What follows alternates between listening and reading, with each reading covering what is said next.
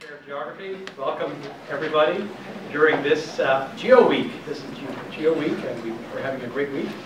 Today we have the Taaffe Colloquium in Human Geography, and it's good to join you all for that. Nice to see visitors from other parts of the campus.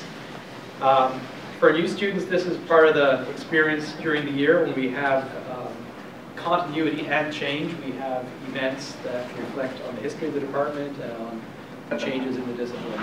We also have a chance to meet some new folks, and today we're delighted to welcome 3 members of the Taaffe clan who are back here to visit. So we have Ian, Julie, and Mike. Welcome to the department. You're going to hear a little bit about your relative here in a second. So this is an important aspect of the life of the department. We celebrate these visits. We will put your name on the notice board, so you'll be shrined forever. So since 1996, actually, Geography has held the Edward J. Taaffe Colloquium. It's a marquee event in our calendar. It's one of 2 special colloquia we hold each year. And this is named in honor of Ned to reflect his unique position in the discipline, both as a geographer and as a human and physical geographer in some respects. Ned shaped the department as we see it today. As I said before, he continually stated and restated that undergraduate and graduate education were intimately linked, and that this theme, I think, as we continue to stress the connection between education and research, it's fundamental to what we do. As a teacher and mentor, Ned was a major contributor and a towering figure of the discipline. He was the 3rd chair of the department, succeeding Guy Harold Smith, who himself had a long reign as chair of the department. And he laid the foundation for the modern department that we see today, recruiting many of the scholars who have laid the groundwork for the discipline that we see today. So this Colloquium series is named in honor and recognition of Ned's service as chair from 1962 to 1974. And it's fitting today, I think, that we mark this lecture with a special visit from Karen O'Brien, professor at the University of Oslo, an internationally known scholar. And we're pleased to welcome you here today. And as you'll find out, we have a formal introduction by Joel, who will say that in a second, but not just yet. One more little trope here. We have an A to Z of scholars who presented in this series, from Agnew to Zimmerer. We have Stuart Eldon, Robert Kitchen, Don Mitchell, Jennifer Walsh, Larry Band, Billy Lee Turner, Michael Watts, Susan Hansen, Audrey Kobayashi, and the list goes on. Who's who of human geography, really. I know Ned would be proud of our advances and would appreciate the dedication that these scholars bring to the department. And we're very thankful to Karen for her generosity in visiting. I know she spent a nice lunch hour visit with many students today. And thank you so much. Let's join in welcoming Karen.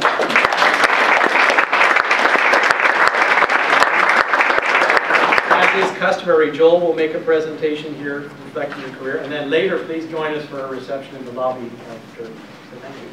Oh, we also have a presentation. Let's not forget that. Some special prizes. Well, an umbrella, which might be useful, and a t-shirt. If you can fit them in your luggage, you're welcome to have them. All right, thanks, Morton. It's a pleasure and honor for me to briefly introduce Karen O'Brien. As you know from Morton's introduction, she's a professor at the Department of Sociology and Human Geography at the University of Oslo, where she leads a project on responding to climate change. And if you're interested about that, you can check out this website right there.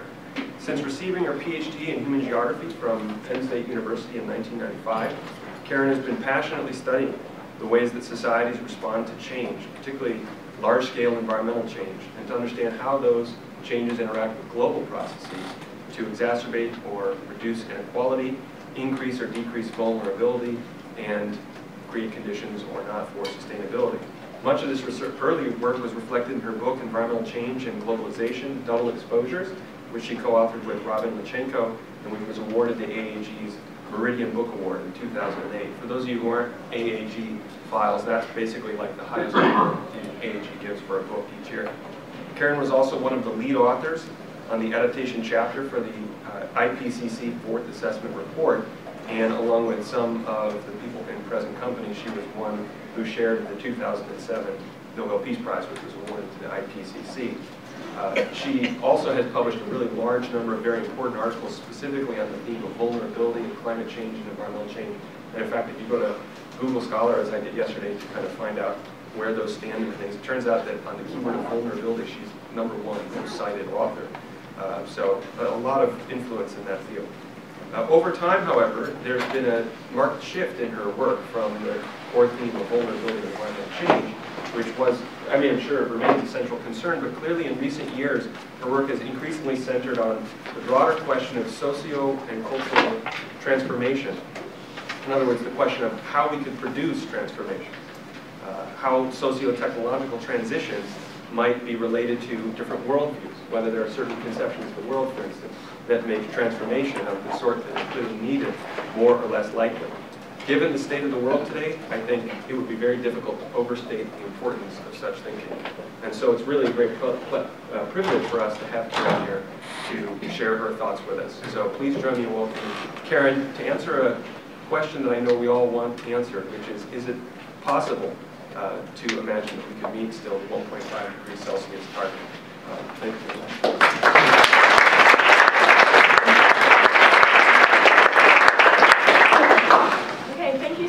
Thank you so much for inviting me to present this lecture. It's really an honor and really a privilege to be back at Ohio State. I was actually here in 1996, not for the first big lecture, but to visit. And I've been very much inspired by a lot of the work that has been going on, as you can see, at Ohio State.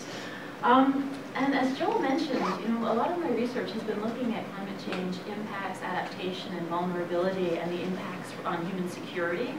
What does it actually mean for people now and in the future? And about 10 years ago, understanding what we know about climate change, we start to really think about, that this actually isn't a good idea for society. So how do we actually avoid climate change and the transformations that it will cause us, and deliberately change? And a lot of my research it's been inspired by work working with the IPCC. And this is probably a very familiar graph to all of you about the difference between a world with substantial mitigation, where we see changes. This is the changes of about 2 degrees, but you can still see that it's not the same all over the world. And even a ½ degree is too much for many groups and communities and things. And this is not an ideal picture, but without additional mitigation, we see a world that is markedly different and dramatically different. And from the IPCC, they really point out that the future is a choice from where we are at right now, 2017. And the synthesis reports that really emphasizes that without additional mitigation efforts beyond those in place today, and even with adaptation, warming by the end of the 21st century will lead to very high risk of severe, widespread, and irreversible impacts globally, and we say that with very high confidence. So that as a starting point, I think should get everybody to look, okay, future is a choice. What are I don't know how many people choose that right-hand side, but that is very much where we seem to be going. Some articles have come out in Nature and Science showing that we have about 3 years to safeguard the climate, to bend those curves, and 3 years is not a lot of time. A lot of times I lecture, if I don't update my notes, it's like we need to change by 2014. 2015 or 2016, and we keep pushing that, like that time when we're going to change. And if there's one thing we know is that actually, there are possibilities and pathways. Just the fact that RCP 2.6, the less than 2 degree scenario exists, tells us that there are technical possibilities for this. And roadmaps exist, but what we don't know is exactly where those roadmaps are going. How do we actually get on them? And is a roadmap actually the ideal metaphor when we're actually trying to move away from business as usual thinking? I don't know how many of you followed the Global Carbon Report announcement this week in Bonn about fossil fuel burning hits a record high in 2017 with an increase of about 10%. And when we see those estimates and we see what we have to do to avoid dangerous climate change, you see, it's almost like jumping off a cliff. It's it's a radical transformation over the next decades. So, as a social scientist, as someone interested in how do we actually motivate and actualize these changes, I'm very interested in this concept of transformations. But many people are saying, like, oh, we can't do it. Game over. We need to adapt. And this idea that of course we have to adapt to some of these changes, but my research right now is really looking at, what do we mean by successful adaptation to climate change? And the hypothesis that I'm exploring is that the only successful adaptation will happen through transformation. So my project is called Adaptation Connects, and it stands for combining old and new knowledge to enable conscious transformations to sustainability. So the idea is not that we just adapt to a 2-degree, 3-degree, 4-degree world, but that we actually adapt to the idea that we are changing the climate, that we can actually do something about it. And this is really big because climate change is showing us that we can change big systems.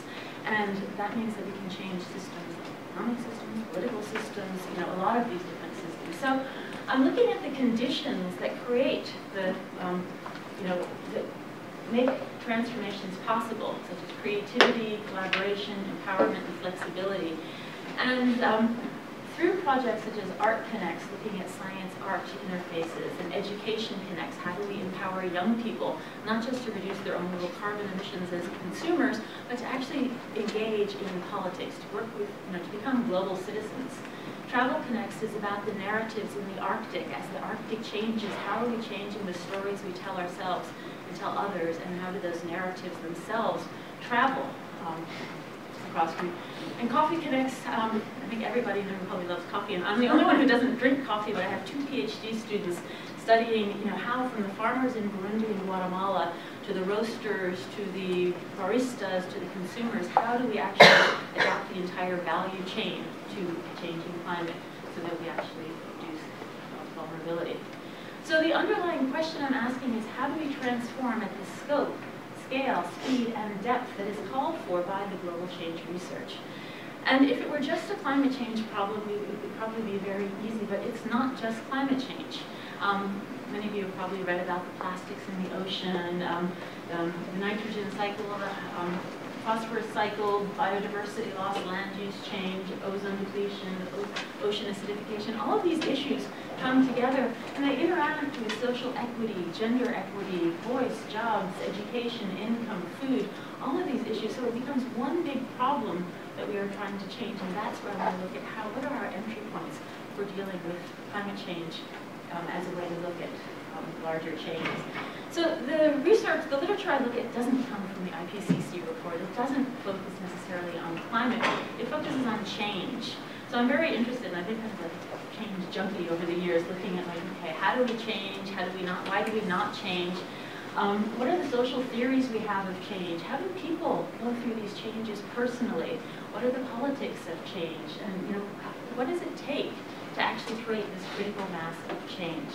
So this really inspires me to just start thinking and pulling in a wide range of literatures to really interrogate how do we change. And one of the books that I found, of course, this title attracted me, Tools and Tactics for Changing Your Organization in the World. And I was like, it's from the Harvard Business School. So, okay, yeah, great. And when I read it, though, they make a really important distinction that I think applies very closely to climate change.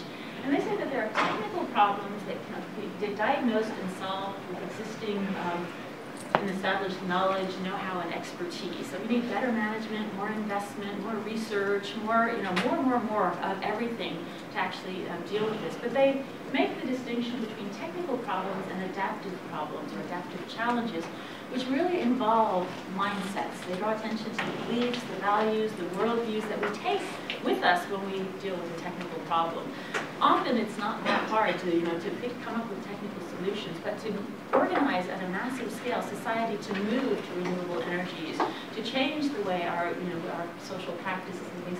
That's often as much about our cultural habits and our worldviews and things. And so working with the Working Group 3 in the IPCC, I really started to see that the mitigation pathways that they were describing were very much about these technological and behavioral changes, and arguing that a lot of these the scenarios and the lines that we're seeing are very much about the technical problem, like how do we change people and how do we change energy systems and agricultural systems. And much of it is based on what's referred to as the Kaya identity. And the Kaya identity is, goes into the integrated assessment models, and it looks at human activities in relationships to carbon dioxide as a function of population, GDP, energy efficiency of economic growth, and CO2 emissions per unit of energy. And when you read these articles, they don't have climate policy, they don't have social movements, they don't have, you know, power politics and people in them and those changes. And often they say like, oh, this assumes that there's no additional policies in place over the next 20 or 30 years. So my question then is, are we treating climate change just as a technical problem? Are we leaving people out of it? And in some ways, I think I would argue that we are. And we're addressing climate change as it's only just a technical problem, which always leads to failure because you're not getting at the root, you know, the causes of why we can't agree and collaborate. And in this case, we're actually just taking the deck chairs and we're just painting them green and having them go like, okay, yes, we're, you know, heading in the same direction, but feeling really good about it. And I say that coming from Oslo, Norway, where we have a lot of really ambitious plans, but we're also, you know, looking for oil, the next oil thing. So there's a lot of contradictions here. So how do we identify an adaptive challenge? And I kind of translate what the authors Heifetz and his colleagues refer to, and I think it relates very well to climate change. He says they say that there's a persistent gap between our aspirations and reality. And if there's any problem where this is true, I think it's climate change, where we see the record shattered every year, where we see like what we want to do, what we are doing is, you know, why, just, you know, amazingly wide. So I don't really need to spend more time on that. The news this week about this carbon budget is evidence. But with adaptive challenges, you also have difficult learning. And these aren't just like complicated problems, they're not just complex problems, they're hyper-complex problems. And a hyper-complex problem is one that has dynamic complexity because what you do here actually has impacts somewhere else in another place in time. So there's a lag between our actions and the outcomes that you'll see. And that goes for mitigation as well. We reduce here and it's going to take a while to actually stabilize. To their campus. But there's also social complexity linked to a diversity of stakeholders and people who have different values, different interests, and not everybody really cares about climate change or the future. And so they see the problem and solutions quite differently. And that's where we tend to get stuck. There's also emergent complexity because these are nonlinear processes, and I think the work on tipping points really alludes to this, that, you know, that small changes can have a really big outcome, and there's going to be a lot of surprises that we didn't expect. And while complexity science is, oh yes, we're dealing with this, there's also human complexity about our cognition, perception, emotions, identities, and all the influences that influence the way that we see the problem and the way that we actually address them. And I'm going to talk more about these, the human complexity in a bit. Another aspect of adaptive challenges is that new stakeholders have to be brought into the picture and engaged. And this is just a picture from a Wikipedia thing that's, you know, saying that we need more than just experts and scientists, more than just policymakers. We need to bring in the artists, we need the religious leaders, we need you know, sports figures, we need everyone. And I think this is where we are actually doing better. Future Earth, the Global Change Research Project, organized to address, you know, solutions-oriented science, is really engaging with society. It has a really strong engagement aspect, and these knowledge action networks are trying to do science in a new way, integrated research, bringing together all these different types of things. So there, I think, is some positive. Adaptive challenges also are characterized when disequilibrium experienced as a sense of crisis is starting to be felt. And I think this is becoming more and more visible. And I see that even myself. My mother lives in Florida, and as I watched the storm path kind of go right towards Sarasota, I was like, oh, you know, like it really had this sense of, wow, you know, the crisis, it hits home. And I used to always say to my students, you know, do we have to wait till we see, you know, your grandmother floating down the river? And that was a very, like, Mom, take care of her. But she was fine. And this one I just added to there is because it's often an adaptive challenge when you just think that it's everybody else who needs to change, you know, that it's like, we're going to be fine, but it's them or it's the others. And I see this a lot in Norway because the Meteorological Institute will inform us that we're going to have higher temperatures, more rain, shorter snow seasons, higher sea levels, and increased runoff. And a lot of people will go, 4 degrees, yeah, people wear shorts, you know, this is going to be great. And that kind of thing is, you know, it's really not based on a systems understanding and not based on a realistic understanding of what climate change means for Norway. And we've had enormous damages from flooding and storms and things. And I think that you know, the people are really starting to realize that agriculture, everything is not well adapted for a warmer world. So how do we resist adaptive challenges? Well, because we do. Adaptive challenges make us uncomfortable. So often we divert attention to other things, you know, sports events or, you know, entertainment, anything that will kind of get us away from looking at the news. And I was telling students before that I don't get invited to many parties anymore because of, you know, she's just going to talk about climate change, and that's not what people want to talk about on a Friday night. So, you know, yeah, we divert our attention, but we also displace our responsibility on others. You know, it's the oil companies, it's the whatever, it's always someone else rather than ourselves that do this. And how do we resist adaptive challenges? Like why, you know, is it, and I show this because I think this, as I see, this relates very well to me, that we have a productive range of distress that we can handle, where we can actually, you know, handle a problem because we're working on things. But if it becomes too much beyond our limit of tolerance, we just drop out and treat it as a technical problem or avoid it. And often when I'm lecturing to students and I'm telling them about climate change and they're getting very interested, and I'll go on about ocean acidification and biodiversity loss, and I just see them just kind of go whoop. They get on their phones and then they just don't come back. And so I've learned to try to recognizing that that productive range of distress also varies. You know, depending on what's going on in your life, if you're tired, if you just lost your job or something like that, you can't. So you have to really, you know, in our messaging, you know, think about where people are at in their, you know, how much can they actually handle it and work with productively with challenges.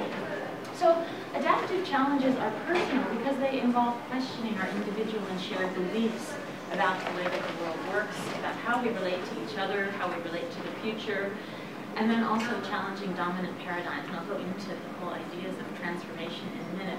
But it's not, adaptive challenges are not just personal, they're very much political as well, because they really involve challenging what we collectively have decided on as given. You know, like capitalism is given, and the future is given, and this is what, you know, all of these things that may or may not be true, but they're not given. You know, they're actually produced by, you know, by societies, by interests, etc.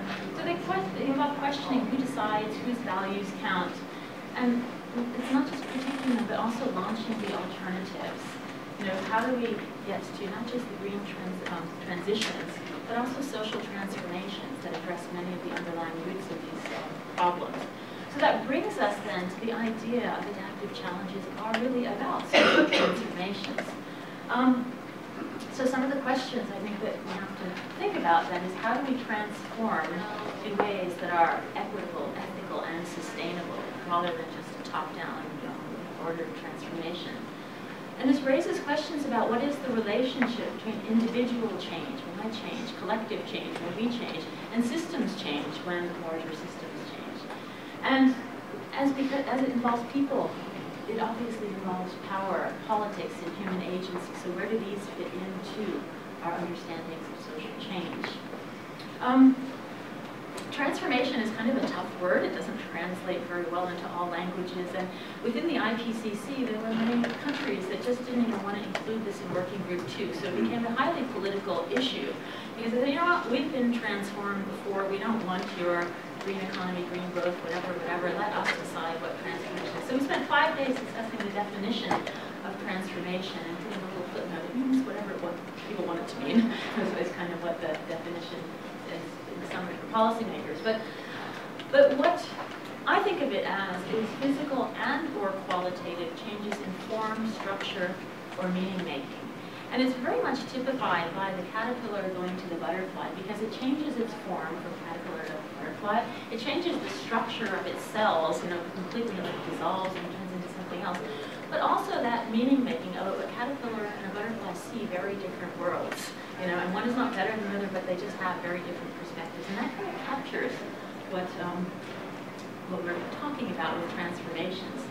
Now, how do we, I mean, there's lots of different social theories of transformations, multi-level perspective, social practice theory, you know, the list goes on. And I, a few years ago, I just read something by someone who worked at the United Nations working with leadership and capacity building, and really scaling out the HIV/AIDS program. And her thing was from personal to planetary transformation. I contacted her and started working with her on these 3 spheres of transformation to really see, how do we transform collectively. And I'm just going to walk you through these 3 spheres just as a heuristic device to think about the different ways that all of these work together collectively all the time. And it's not to say that you're working in just one sphere, but it's really, these are interacting.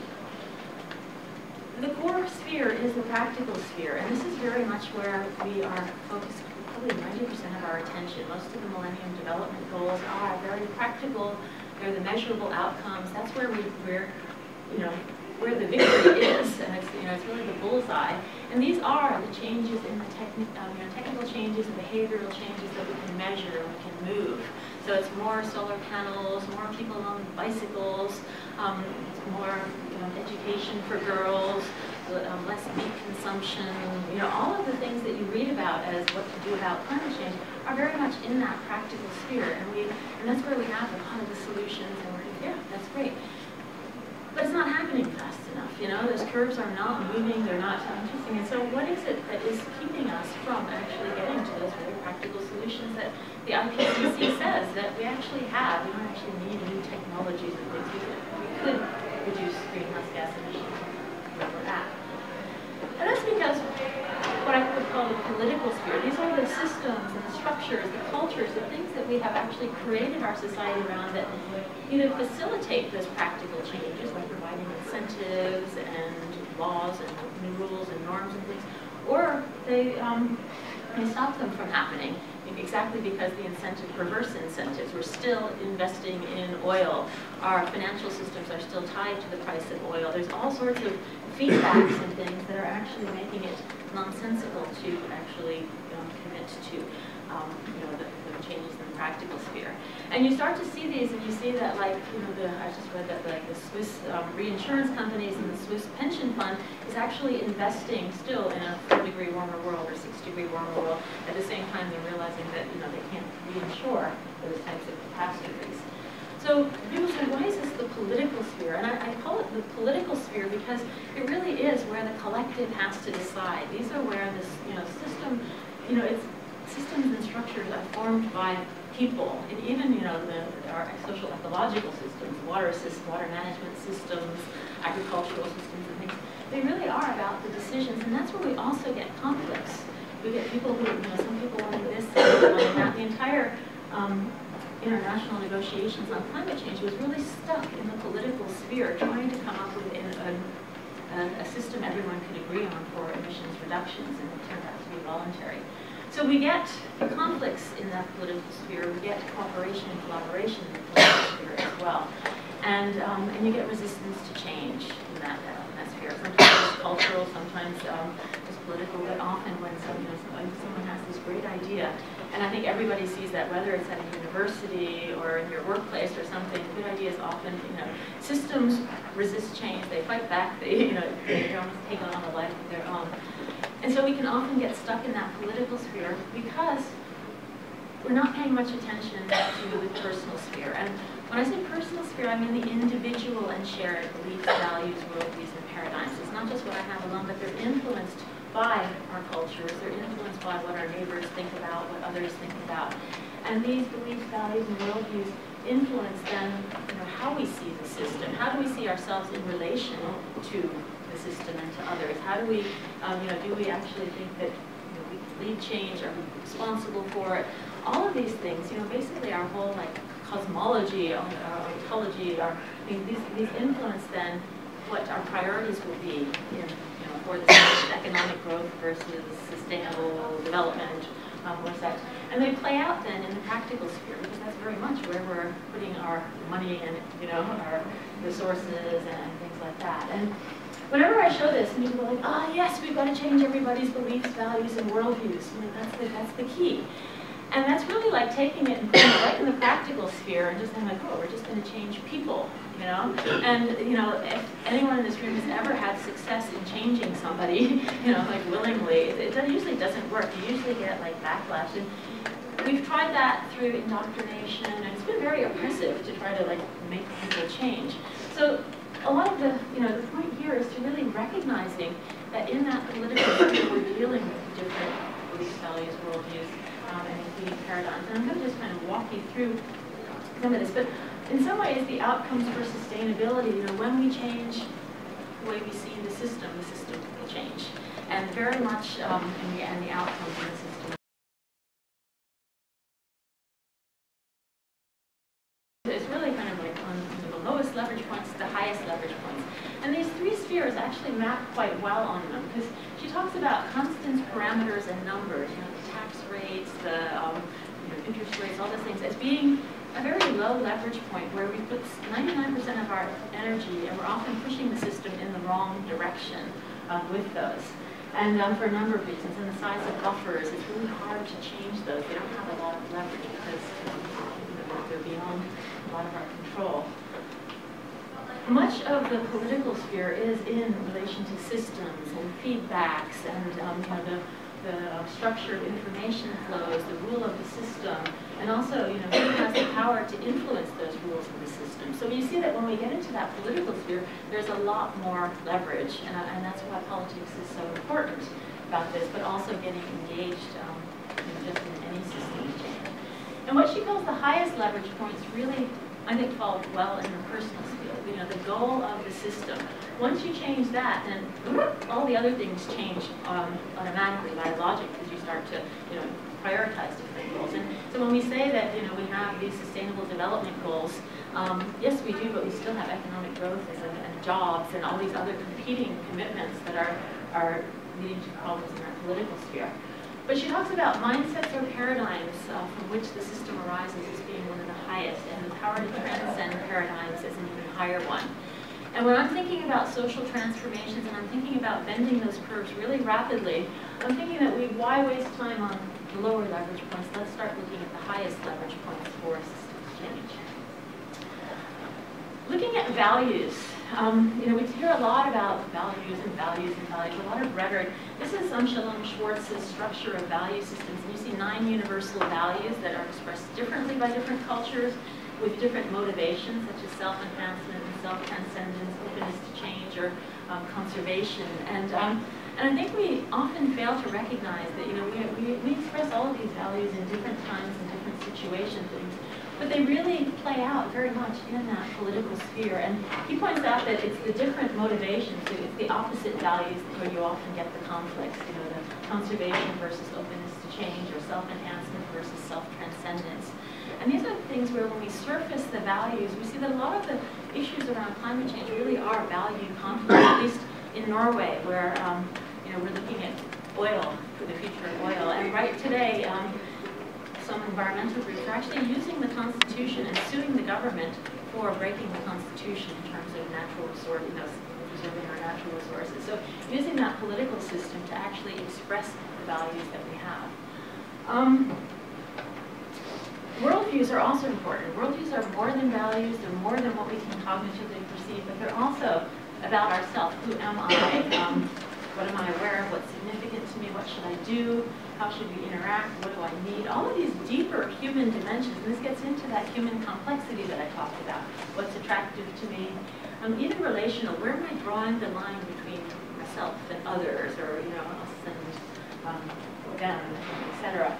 And then finally, deeper questions of what is of ultimate concern. And all of these then give us our worldview, and we're all on the same mountain, but we're all looking at it from a different perspective, And people may have this big, broad worldview of interacting socio-ecological systems, and some may have a really, clear view of the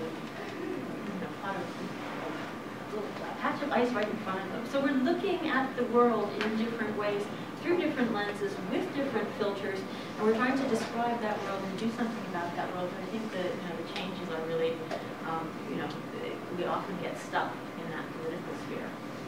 And that brings us then to the beliefs that often underlie our worldviews. And a belief is an acceptance that something exists or is true, especially without proof.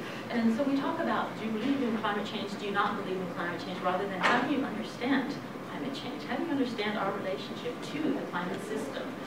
And a lot of the psychology literature on climate change shows that there's a tendency not just to believe what we see, but to see what we believe. And I'm going to give you a good example from that you might have seen on Facebook. This went around. A group was, fascinated by this picture. It's actually from Oslo, and spreading it 54 times or more and everything. But it came in the news that it was an anti-immigrant group mistook empty bus seats for women wearing burqas, and so they, they were looking at these and then calling all these comments that we've got to get these people out of the country, and they were just empty bus seats. So this was like, I think, a really good example of our capacity to misinterpret data that is coming into us based on what we believe and what we see. And so we tend to find the evidence to support our beliefs, and seldom do we actually challenge the underlying assumptions or, or question ourselves about what is possible. So this brings me then to the question that I posed in the title of, limiting climate change to 1.5 degrees. And how many of you here think it is possible? Okay. It's possible. It's very possible. Yeah. So this is a question about possibility, not probability. So that's a really good point. So so it's probably it's improbable, but it's maybe not possible. We don't know. I don't know how many of you have read Paul Hawkins' new book, Drawdown, on reversing global warming, and is just saying that's possible. So a lot of things, but a lot of times when you hear a question like that, you get a lot of things popping up in your head, like, it's already too late. We should have done this 30 years ago. We should have. We're just late. Game over. We might have some assumptions about people. People will never change, and sometimes our sample size is very limited. My husband has not changed ever, so why would anybody change? Or you selectively pick that people will never change, without seeing that there are people changing all the time. That kind of thing.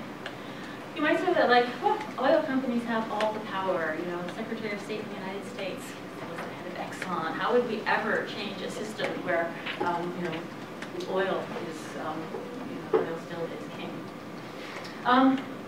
For those working in the science of climate change, you might just say the models say that it's impossible, and the models are awful. They're always right. Mm-hmm. And you can look at the past and you can say that, they've actually done a good job predicting what now. So the models are going to be right. And sorry. Some people will say, well, God has already decided the future. There is no free will anyway. We can't do anything about it, and so and this kind of we call them neo-skeptics, people that are just kind of saying yeah, this is it, the end, and we were never meant to be on the planet for that long, and this is time's up, and everything. And that's a different type of skepticism. And then there's people that are saying, it's all just natural variability. This isn't climate change anyway. It's all a social construction or whatever, climate hoax and things. So there's many different perspectives that can underlie why people believe or do not believe that we can limit climate change to 1.5 degrees. And the question here is, whether we can limit it as a possibility rather than as a probability. Because if you look at the probabilities, you get those stories that say 5% chance of reaching 2 degrees. And if you saw that headline and just go, can't do it. If you read the actual paper, it does not include climate policies. And it goes back to that Kaya identity, and it goes back to those assumptions about what we do. I forgot the last one. We don't actually need to limit it to 1.5. We can adapt to anything. We've always adapted. We're still here as people. And I think that adaptation as is a very positive thing. Of course we have to adapt to some changes, and of course it's going to cost money, of course but there are limits to adaptation, and some of those limits are very physical, based on how much temperature our bodies can actually take and they dissipate heat from. Some of them are just based on culture and what is of value to us. I have one son who is just an avid skier, and the idea of no snow in Norway is just it's non-negotiable. It's the ski company is very interested in this, and they're making snow, saving snow, and everything. But I think for in many places that idea for Norwegians, winter sports is part of the national identity. So how do you actually adapt to those things? And one of the reasons why I became skeptical of my own research on adaptation was reading Paulo Freire's Pedagogy of the Oppressed, which was written in 1970 about our education systems, about not just filling people with facts and things versus getting them to question it. And he said the well-adapted individual suits the oppressor's needs, because the well-fitted for the world, and so the oppressors can keep going on. And I think of it as like the well-adapted individual suits the polluter's needs because we just keep going on. I keep flying around the world. Norway is getting up oil, and I'm telling farmers in El Salvador that they need to keep adapting. And so there's something then that's like, wow, maybe the transformation has to happen elsewhere. So one of my questions is, what if the beliefs and assumptions underlying our current understanding of social change are actually wrong? And this is one of these, the challenges of trying to think through what might we be missing? What's off our radar? What are my blind spots? Where am I filtering out information? And this is where we come to that high leverage point of paradigms. And if we think about, like the paradigm that modernity has been based on and built on, it really is the Enlightenment paradigm. And how does the Enlightenment look at human beings? Well, it sees humans as completely material, and mental states are nothing than these little like flashes going on in our brains between our neurons. In other words, consciousness is just an illusion. It doesn't actually, it's a phenomena that isn't part of our real experience. And there's no role for experience, meaning, or purpose, which depends on consciousness. And there's also no free will. So going back to that, we have a choice about the future. There's many people philosophers who say, no, we actually have no free will. Choice is an illusion. And there are other paradigms. Andreas Weber has been arguing for an enlivenment paradigm in a lot of the environmental humanities and new materialism and things, a cultural worldview that emphasizes the importance of lived experience, embodied meaning, material exchange, and subjectivity. And we haven't modeled those in our, most of our models are coming from a very enlightenment paradigm of treating people as these, basically things that don't have a free choice. So I've been very interested then in, what is science really telling us? Because science is changing so quickly. And when you look, there's the 100th anniversary of quantum physics 15 years ago, and quantum mechanics forced physicists to reshape their ideas of reality, to rethink the nature of things at the deepest level, and to revise their concepts of position and speed, as well as notions of cause and effect. And this is all at the subatomic level. So we're going like at the subatomic level, we have no idea, what the world is about. And in fact, most physicists actually believe that we live in like multiple universes, where in one universe I drop this, and another I don't. And there are so many, or we live in a quantum hologram, or all of these big things. But the meaning of quantum physics has been very much in question. But interestingly, if you look back when quantum physics was developed, social scientists were also following it and looking at it, it just never, really completely developed.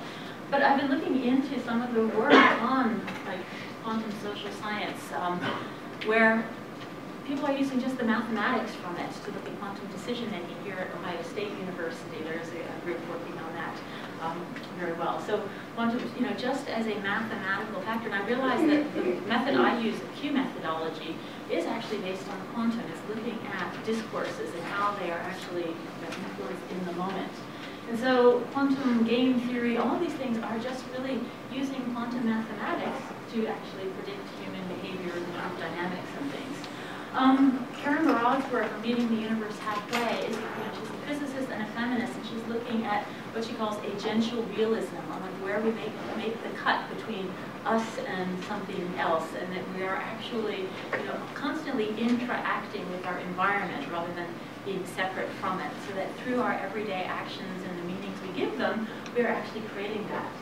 And the one I find most challenging is Alexander Wentz' Quantum Mind in Social Science, and he's in this building, which I think is actually very, that he's here in Derby, he has his office in Derby Hall, and I contacted him when I read about his work a few years ago. I said, what does this mean for climate change? And he kind of was very, paused in his emails, and he said, well, I think I'm trying to get that we are more like a quantum social organism, entangled through language and through meaning that is out there, and I think that idea that it's not just this woo-woo entangling, but it is through the way, the words we speak, that how our narratives are actually, connecting with others. So I'm really interested in looking then at the mathematical, the metaphorical, and the meaningful significance of these types of paradigm shifts, and what do they mean? And Alex argues quite provocatively that if human beings really are quantum, then classical social science is essentially founded on a mistake, and social life will therefore require a quantum framework for its proper understanding. And I know many of the critical social scientists are like, we don't need physics to actually, justify our interpretivist versions and things. But coming from working with the IPCC, where you see this the very classical social science being very much institutionalized in the models and things, I think, well, if you understand power and politics in science, it's actually good to just play with, a different lens for a while and see what that might give us as an idea. And so one area that my research is looking at is graduate students, is collaborative power. And collaborative power has been defined by Anne-Marie Slaughter as the power of many to do together what no one can do alone. And she was writing this in response to the Arab Spring, how these big changes just kind of happened and changed. And so, I'm trying to think then, what does a classic paradigm of collaboration look like versus maybe a more quantum one? And in the classic paradigm, we are these individual marbles bumping up against each other, coming together, rolling together, hitting together, arguing, breaking each other, whatever. In the quantum paradigm, we are both and. We are waves and particles in that we are, individuals, but we are also relational beings that are interacting, again, through language, through meaning, through our exchanges, through just the, we receive information, we give information, energy, etc. So if we're looking at collaboration in a traditional definition of the personal, organizational, and cultural skills or traits conducive to joining individuals together to tackle problems, this is really kind of the way we're doing it through this mechanical thing, like, come on, people, let's work together. And I see that in, universities, we're trying to do interdisciplinary work, and we're really struggling to speak the same language and connect. And as in organizations, and even cities also have these fantastic goals to reduce emissions by 50% by 2020, and I think like 90% by 2030. And we're getting, people marching and picketing because they're getting their parking spaces taken. It becomes then, how do you collaborate with people rather than, having this conflict in the political sphere. And this idea of entanglement of a large number of atoms, this comes from MIT, and that's just a scientific study, but metaphorically, if we start to think of ourselves as connected, and we see that, every day that people are working together and are mutually entangled, and we think, well, how, that does change the way we can collaborate. If we look at just some of the research that comes out on social networks and connected, the amazing power of social networks and how they shape our lives, Christopherson and Fowler look at the role of all these individuals, and they conclude in the end that we don't really have a good model for individual and collective change. We need to actually rethink that because of all these, parts, all these different friendship networks and heart and health networks and things. And so, wow, something's going on that is actually connecting us in a different way. And in this model simulation on the right, it's an agent-based modeling experiment on social consensus through the influence of committed minorities. And in that small print it says, in this visualization, we see the tipping point where minority opinion, shown in red, quickly becomes majority opinion. Over time, the minority opinion grows. Once the minority opinion reached 10% of the population, the network quickly changed as minority opinion takes on the original majority. So that doesn't actually mean that opinion can change one way or another, as you see in the United States. But that idea that it doesn't take 51% or 100% to be in agreement, that we don't need everybody to say like, oh yes, climate change is the most important issue and we're going to do that. But we need people who can engage with systems change, who can be active in that political sphere, working on the systems and structure, working on whatever sphere of influence they actually can be engaged with. And so that means when we're moving from this technical problem that is very much about getting everything right and trying to the carbon roadmaps and the technical responses that we actually know we can do, it's really about engaging people with the problem, and not just everybody, but really connecting to people.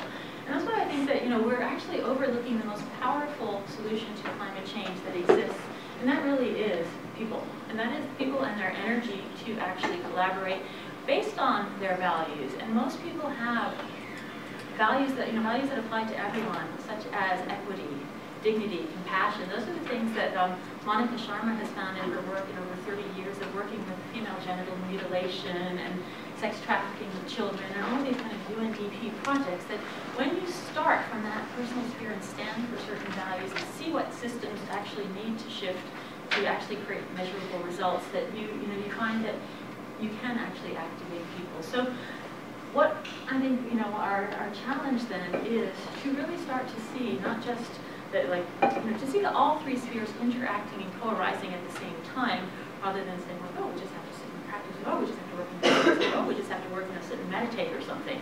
Because it's all really about, that our politics are influenced by our worldviews, and our practical results are also influenced by our politics. So at the end of the day, what I'd like to leave you is that, climate change is much more than a CO2 problem. Yes, it is a CO2 problem. And yes, it's something that, we need to bend those emission curves. But if we only deal with the CO2 part of it, we're going to actually miss a lot of different, changes that will backfire. And again, it will be like shifting the deck chairs on the Titanic. Instead, I think we should be looking at this as like a relationship problem. A relationship between ourselves and nature, ourselves and others, ourselves and ourselves, and ourselves and change in general.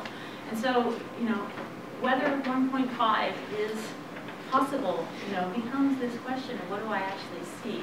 And why I think that we should be looking at paradigms is because, we're often what's possible really depends on your perspective.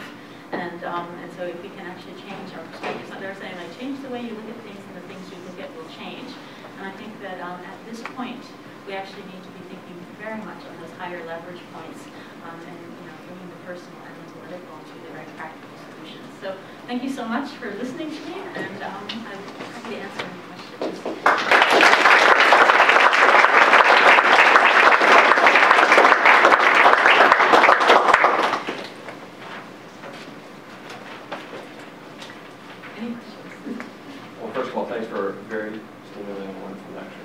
I was really curious about the side you mentioned about the internal politicking within the IPCC Working Group 2 concerning the use of the term transformation. And I wonder if you could elaborate and tell us more about the story, the internal back and forth and the politicking that was going on, what you think was behind it. Yeah, it really showed me that how language can be very political, and you have to go line by line by line in the IPCC for approval of the governments, and we were just going through definitions on page 1 on Monday morning or Tuesday morning, the first day, and when we got to the definition of transformation, I won't say the country, but one country just said no, this doesn't actually, we don't, they were saying that transformation doesn't even belong in Working Group 2. In fact, mitigation doesn't belong in Working Group 2. And I was working on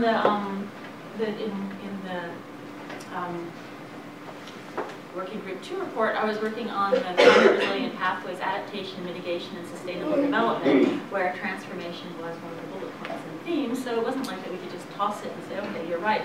But trying to listen, you always have to then go out and break out groups and talk, and so over the next, those 4 days, we actually had to talk and talk and talk about that, and they wanted it to actually say that transformation has to happen based on what a nation actually wants it to happen. So it was a very kind of we don't want to be, and it came out over conversations because they were very adamant about not including that, and it kind of, once you don't get one thing, you have to always come back to those statements.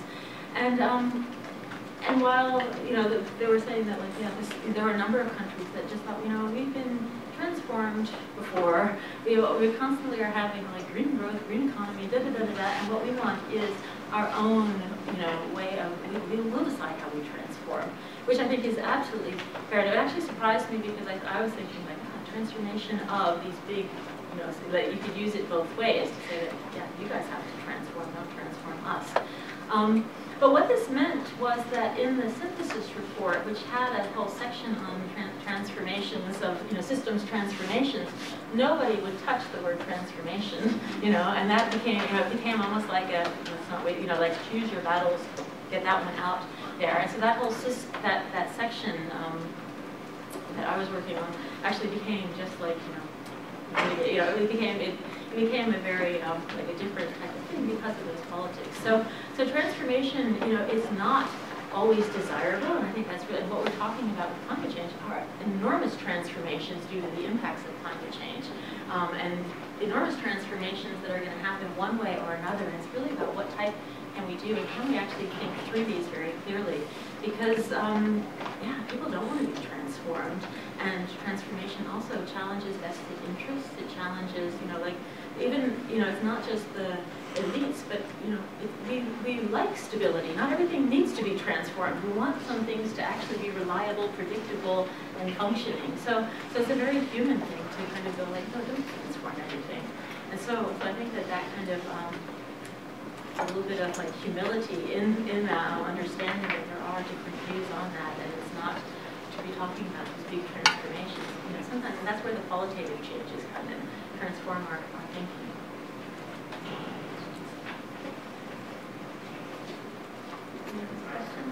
Yeah. I'm interested in your productive range of distress. I've heard about this before from a group called the Climate Advocacy Lab, which says, you know, essentially if you terrify people, they'll just give up. But it also sounds rather like Csikszentmihalyi's concept of flow in psychology, between, you know, there's a midpoint between boredom and anxiety at which you are engaged and productive. And I wonder if you have examples of ways of pitching solutions that have sort of gotten to that sweet spot, either by downscaling a problem or by, you know, presenting it optimistically, or what do you do to sort of hit that productive level of distress? Yeah. I think there's a lot of research on climate communication, and that's not my area of expertise. And I think that hypnosis, I think it's really important. But I think some of it is a little bit intuitive and being, you know, kind of aware and in the moment. But it's also being, you know, like sometimes you have to stretch. And I was giving a talk to 19-year-olds about climate change for an NGO, and I, you know, I was like, and last week the sea level rise, you know, 3 studies showed that sea level rise could be double, and, you know, this and that, and she was like, wait, don't let her depress you, you know, that we're doing things and everything. And one of the teachers was like, no, we actually need to hear that so that we, you know, so, but it's a little bit like that. Maybe for some people it was too much, but maybe for others it was like, so there's that fine line, and I think you have to just intuit into your audiences and things, and really be kind of aware and ready to, you know, like stop where, you know, where you can just sense it.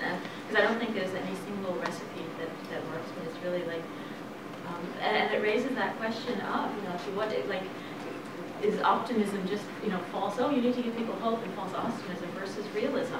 You know, this is where we are at in 2017, and help people to understand that, you know, like 1.5 degrees is very different than 3 degrees. You know, that these every little, you know, this is nonlinear changes, and that's, you know, like, yes, you know, we are going to have losses and things like that, but we can do so much better. And so, you know, whether it's 30 centimeters of sea level rise or 1.5 meters is an enormous difference for people, you know, in coastal areas. And so it brings it back to, you know, some people thinking that people are expendable, oh, who cares? And reading in the New York Times that a mining executive in Greenland says, I don't care if the whole Greenland ice sheet melts, it will reveal some very interesting geology.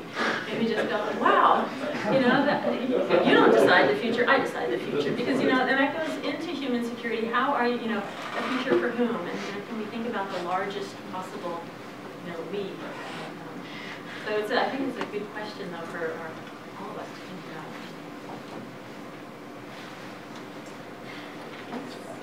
Again, when we were talking about a quantum basis, or you showed the slide from MIT, you also mentioned that there are things that are going on now in the political sphere and the social sphere that are sort of occurring on a different basis. And I thought of intersectionality, and that's like a political concept. Then the question comes, how do you get from the discussion of intersectionality on Twitter and Facebook and an understanding of that concept to the bigger consideration that this is somehow connected to climate change? What is it the role of teachers? Is it the role of journalists? Am I understanding correctly that you said we have to pay attention to, we have to notice areas where there are these fundamental would be different ways of looking at reality already. Yeah. How do we draw the connection? What's the mechanism for making the connection? I think education is really important. It's how we educate people. And Alex Munn would say that if we're educating people from, like age 5 up in a very classical worldview, you're going to get them to be seeing the world in a certain way, versus if we get them to be seeing, like just challenging identities, seeing multiple identities, intersectionality, all that. It's, like that's how we do it. You don't need that personal spirit, because it's always social change. It's, people rising up for, against slavery and all this stuff. But it's always some groups that just said, wait a minute, why do we have slaves? Why are doctors not washing their hands before delivering babies? Why are people smoking on airplanes? And that was the flight attendants who were actually then organizing and things. So you have to start to challenge things and go, like, why do we need to work in this situation? Why do we need to do that? And then mobilizing and finding people. And when I was a teenager, you could drink and drive in the United States, in the 70s and things, and that was just normal. Yeah. You what? People still do. People still do. Oh, Norway, whereas I asked for like a non-alcoholic beer, and like the people were like, what? Whereas in Norway, it's just like a zero tolerance, so it's a different norm. But then, the Mothers Against Drunk Driving, after, they organized, and eventually they got it onto laws and rules, and then in some countries it's like a norm that you just don't do that, and I think that's how social change, if you think, like, put yourself 50 years in the future, thinking 50 years in the future, we will look back and go, oh my God, we burned fossil fuel for going from point A to point B when there were so many other energy sources. And when those fossil fuels are such valuable molecules, I know somebody who's working on creating a plasma that can actually serve as a battery for storing it. And he's from Alberta, and he's like, wow, we could actually use the same infrastructure and use these as batteries and things. And I have a geography book from 1898 that was talking about oil in North America, and we were like, oh, first we didn't know what to do with it, so it just was spouting off the ground and things like that. And then we figured it can replace kerosene, and then we have 100 uses for it and everything. And it was like that they couldn't even anticipate plastics and all the things that we're doing with it now. We can't anticipate what else it would be used for, but we're just burning it, so I think that, and I think some of oil people are starting to think like that, maybe long-term everything. But one of the dangers, I think, one of my biggest concerns is that if we just go this technical route and just normalize the technical solutions without questioning the social, without questioning, the political and the personal aspects, the next thing that will be normalized will be geoengineering. And geoengineering then will be just the logical next step to take, because of course we're never going to be able to bend those curves, which politics in them in the first place, and probably it will be like oil companies that happen to have the geoengineering solutions that then, humanity will rely on for the next 500 years and everything. And that, I think, is an error. And that if we're educating people, how do we educate with that social perspective to say, wait a minute, challenge the given, challenge it, question your paradigm, and that idea. And I kind of follow the findings in quantum physics, and you just see that more and more it's like quantum biology and bird navigation and sense of smell and photosynthesis, and it's really showing that these small changes can make a big difference. It's not just like below and above. We are. It's taking a very holistic perspective, and whatever the real paradigm might be, it's going to. I don't know what's true or not true, but just to challenge your thinking, I think, is really important in physics and in social science. Yeah, so I really enjoyed your presentation, a lot to think about. But one of the, I think, frustrating things is the time needed for the transformation. So the example you gave, I'm maybe a little older, but I remember people smoking on airplanes and all of that. But it took a long time for those transformations to happen. And I guess the frustration from the climate scientist point of view is since we don't have that, we don't have a great amount of time for the transformations to occur. And I don't know how we expedite that, and maybe you can speak to that, and also the messaging. I think for us as climate scientists, we have a lot of work to do on how we message and do we go out and talk to people? What I think it's taken us at least a decade to realize is just giving them I used to think, well, if I just give them enough data, just, if I show enough graphs, that maybe they'll get it. But it isn't, that's insufficient. And it comes back to who's the messenger, how are they messaging, and are people, some people will listen to the message as a function of the messenger, but some will turn it off just like that, if you're not from the right tribe, so to speak.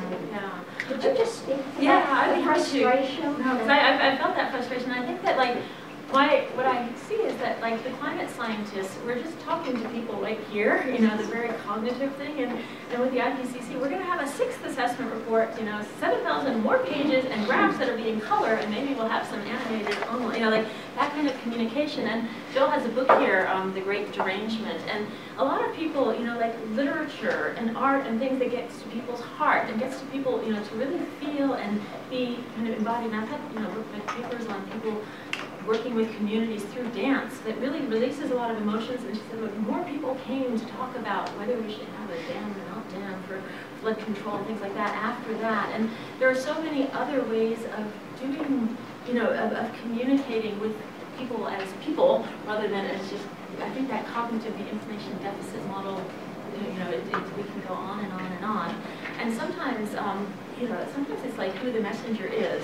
And I would get very frustrated when somebody who I've been telling about climate change for 20 years just comes back and is like, I went to a talk, and did you know that climate change is a real risk? And you're like, oh, it's good that you heard that and everything. And then you just, but everyone, is kind of tuned into different people, different motives. And then it gets to your question about time. And I think that's a little bit of a paradox because transformation takes time and transformation doesn't take time. You can have these aha moments. Thomas Kuhn says that, or said back in 1962 that paradigm shift happens when scientists die and make room for others. And I actually see that with like the quantum stuff, I just get lots of emails from PhD students and postdocs, and people are like, oh yeah, this is the way, they're kind of in that paradigm, they're really open to it. Maybe I should get out of the way here. But when he was writing, we didn't have the internet.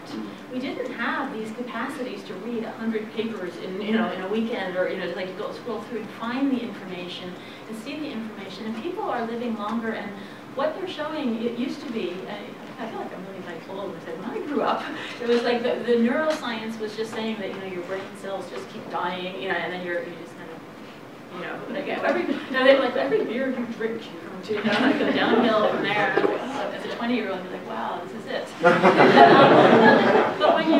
the psychology and adult learning has shown that we're not we may be done, but we can actually change our meaning making. We can actually change the way that we see the world and go through shifts from the very socialized mind, where we're just influenced by our peers and our society and things like that, to the self-authoring mind where you step out of your social group and go, I decide. And of course that can be very dangerous too if you don't have a healthy ego and you end up president, something like that, and you get like, oh, I decide. But you can also then develop into self-transforming mind where you can reflect on your own discourse or paradigm or something. You're like, oh, there I go again, being a da-da-da-da-da.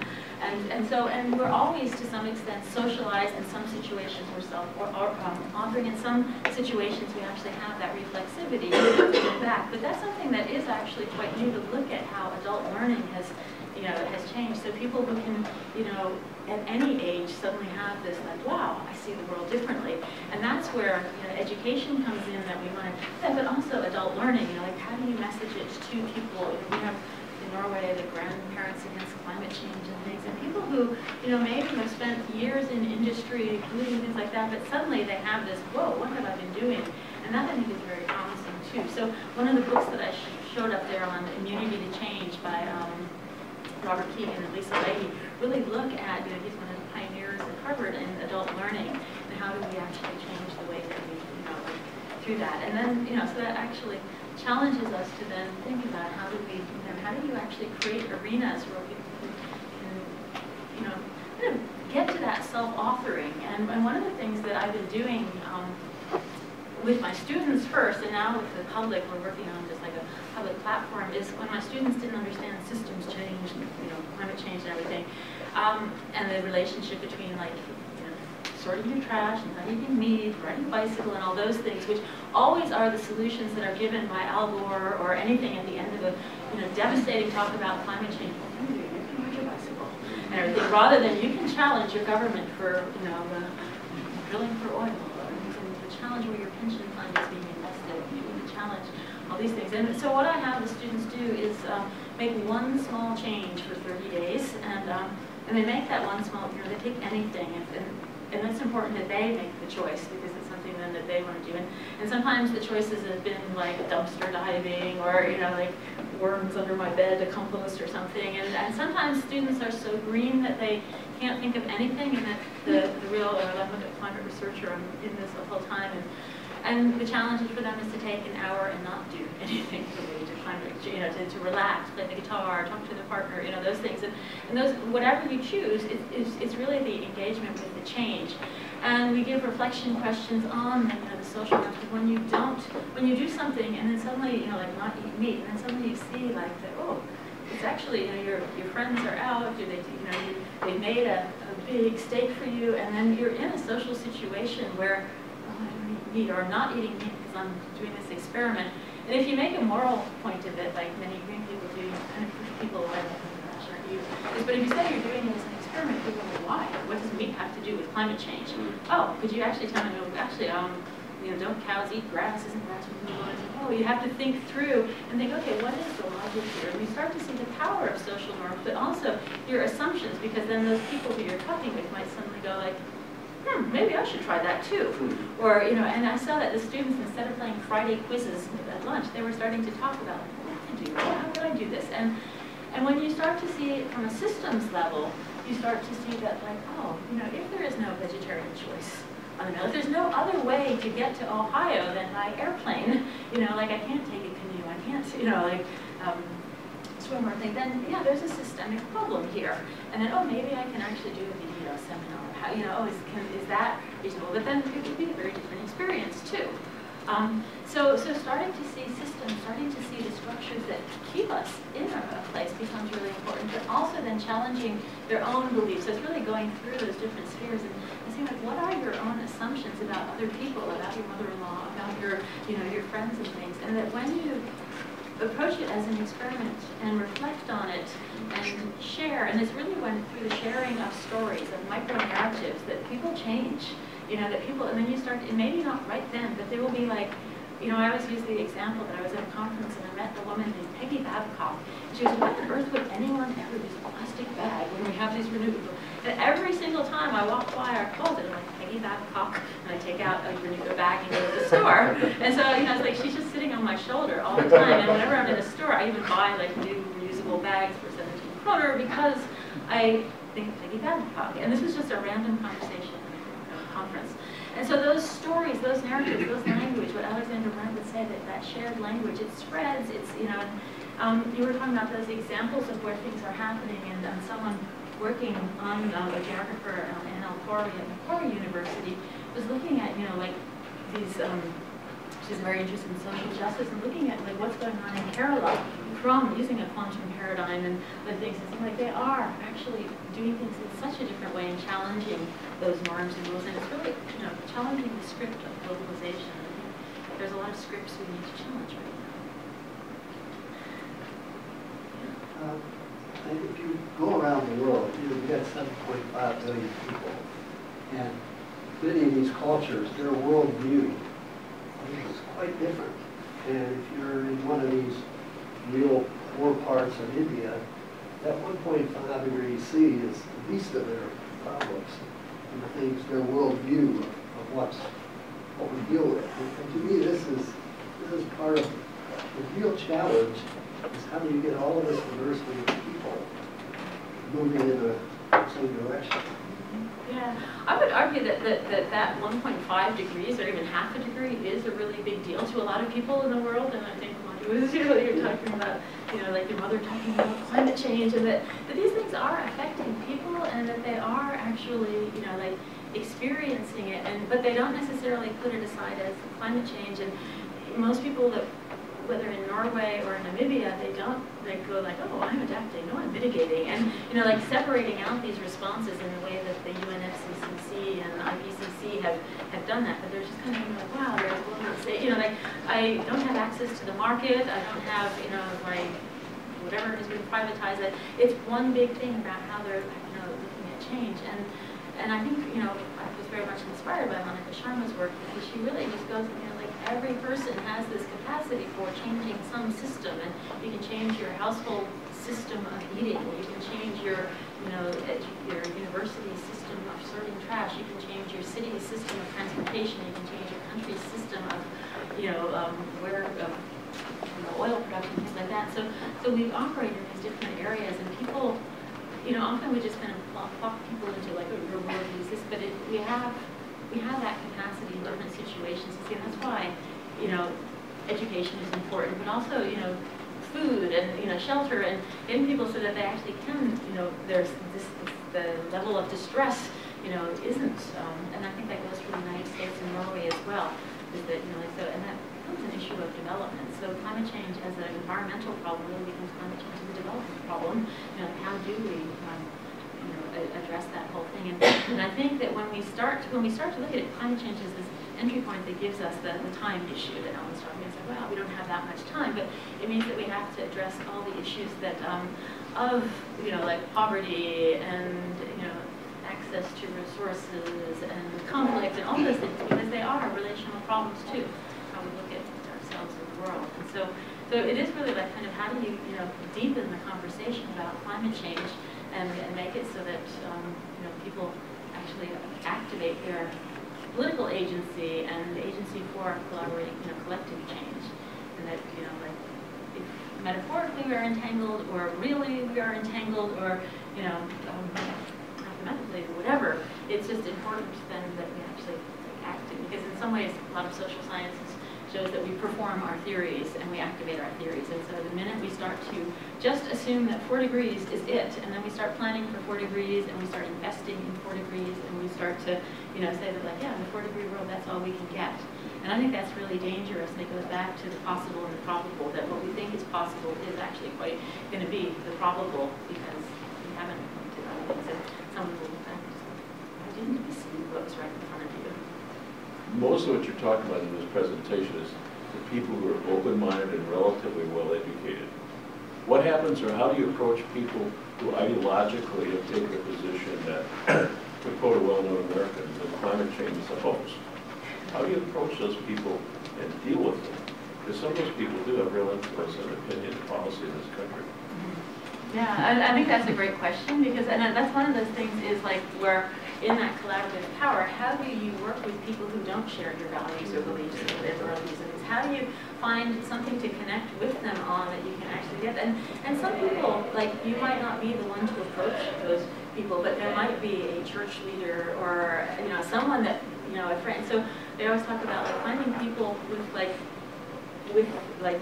open values that also are part of that community, and working with them and having them talk to those people. But easier said than done, because often it does involve power, it does involve politics, and it does and so it's and I think just to build those skills so that we can actually connect with people who don't see the world like us, and to have that deep connection, that's not easy. And I think we run into that every day in us, but that's that is the adaptive challenge, and if that and it's not we can't deal with it in a technical way of just injecting people with information and things like that, but I think also, but if you look at younger generations, and I have a project on Voices of the Future, and I'm very interested in youth and their visions and values and things, that those worldviews are changing. And when you look at the electoral map of the United States of the under 30, it was quite blue, and and those things, I think, to give young people the skills to actually handle these, they do the adaptive work and handle that is, I think that's why education, the work that we're doing in universities and high schools and all the way daycares and everything is really important. And we see in Norway our daycares are, they're starting to be very green, have these programs and getting, like, because it's not just what we say, it's what we do, and we are being watched all the time by others in our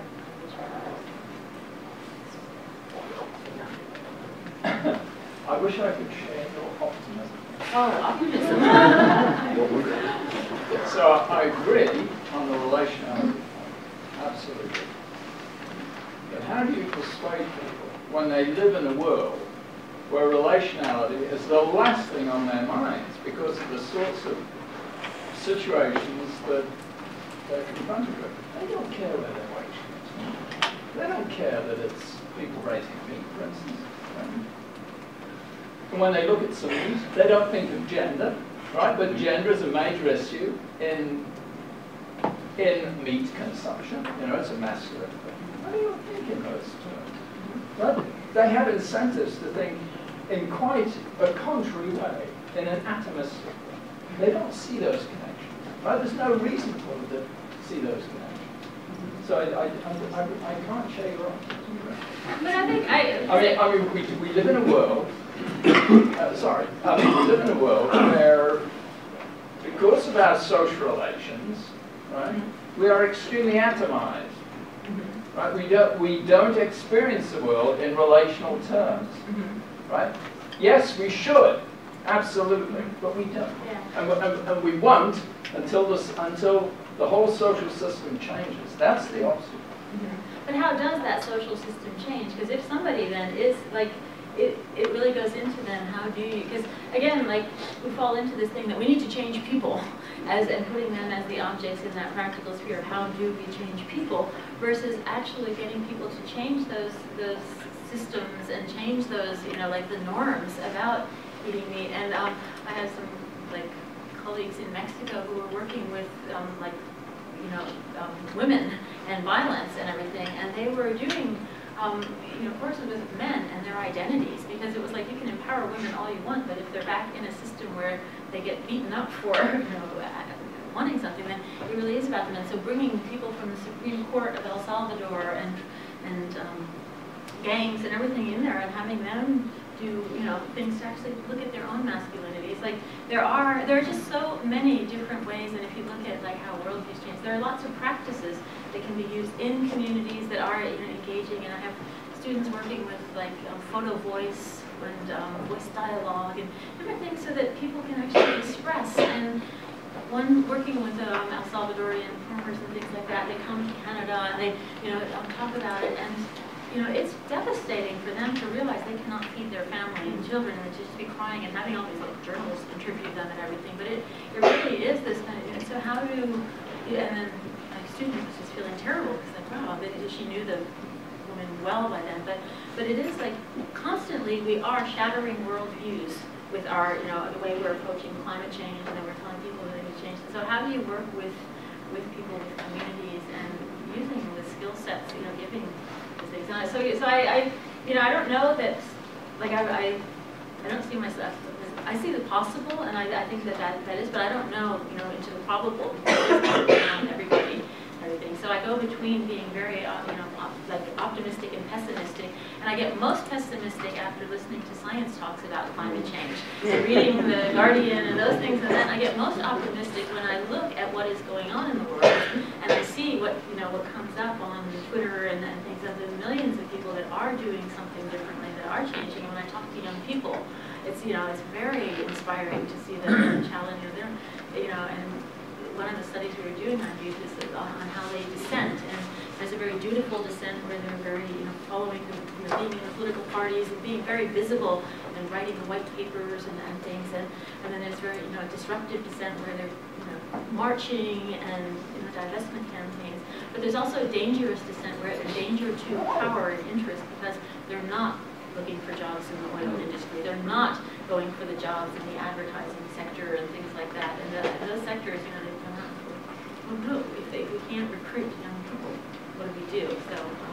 So I think that when people are just, and they're working across those different types of dissent, that we need to empower, I always think like you've got to empower the particle and amplify the wave, you know, so that you actually give people like, you know, a strong sense of agency, but also that collective political agency. Well, on that note, please join me again in thanking Karen.